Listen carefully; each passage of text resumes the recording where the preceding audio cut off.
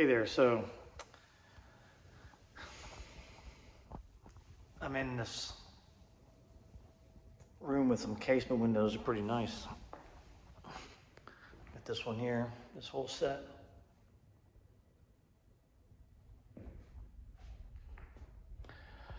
And one of the things that I would like to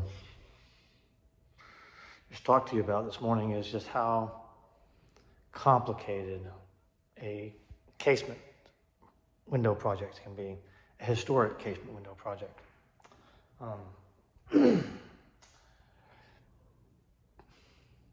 It's not necessarily easy. It's just, I mean, for me, it's actually kind of exciting and pleasurable to kind of get to go through something like this.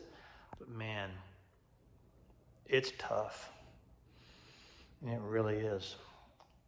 Why? Well, why is that? Okay, well, I'll show you some reasons, okay?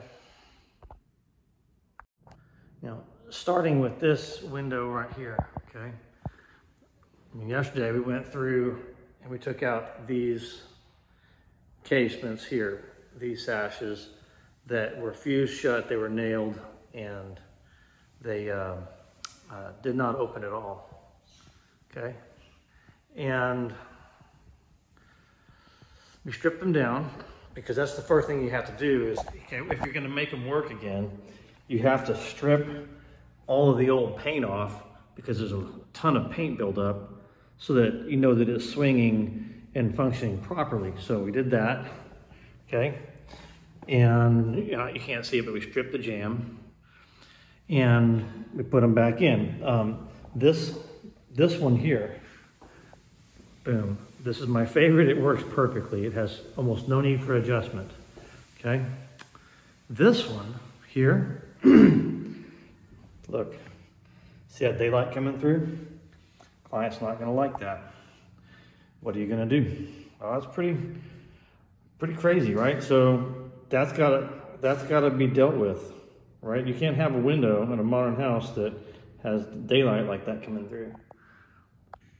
Top up there is fine, okay?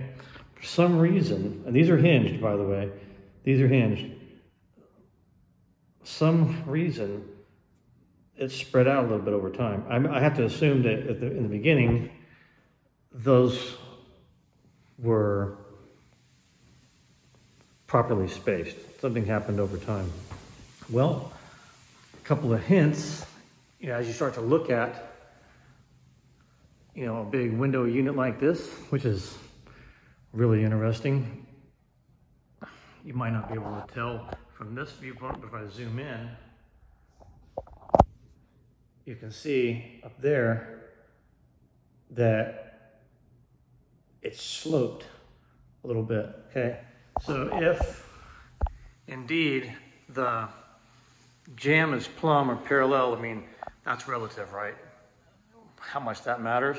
But if it is plumb, okay, that indicates that this corner has dropped down. And it's hard to see with the naked eye, but it looks like there has been some settling there. Look. So you can see how it slopes downhill that way, which is parallel with that. It's real interesting. So what that means is this corner up here, it's, you can't see any daylight through that up there, but it's just barely, there's just barely enough meat on the top of this sash to, be able to say that it closes properly, okay? So that's that. We haven't even talked about this. The other thing too that's an interesting discovery is that this grid here is mullions, those are concrete. So didn't know that. So then, I walk over to this one, okay? And I know that this one's got problems.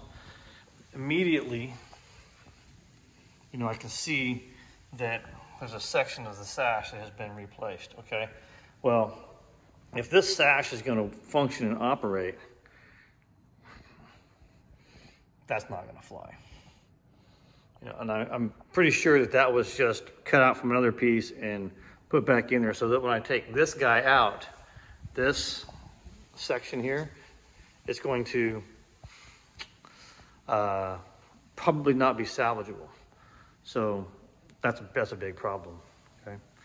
So anyway, I took this section out, knowing that there's not any hinges attached from the outside.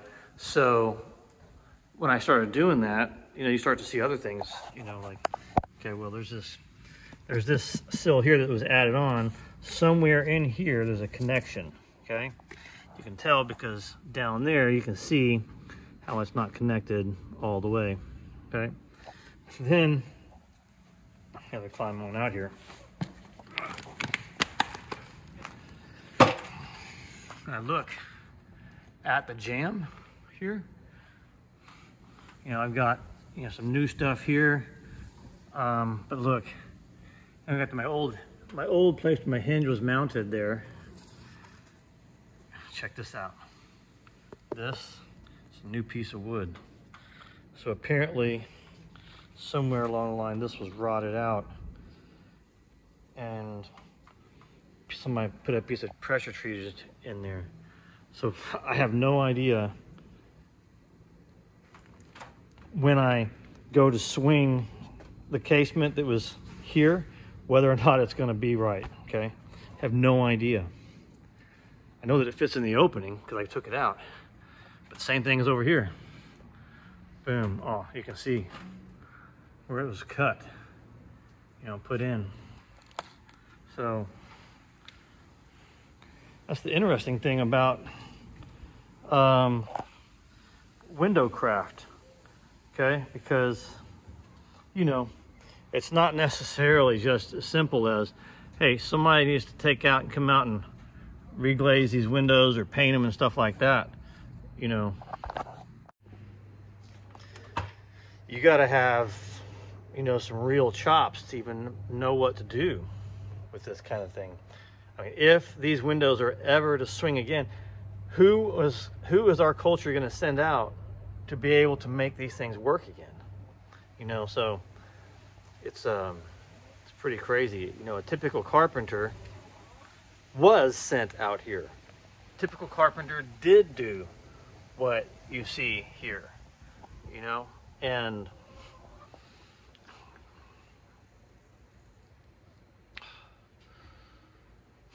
it's just going to takes a lot of context. It takes a lot of background. It takes a lot of inside knowledge to even be able to know, you know, what it is that could be done. You know, so what do you do? Well, I'm going to stew on this for a while. You know, I'm going to take it apart and I'm going to think about it real hard and see what we got to do to put these windows right again.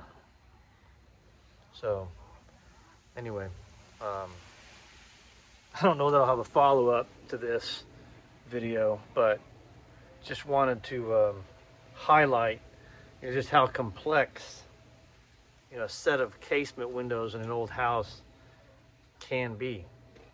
You know, it's just not so easy.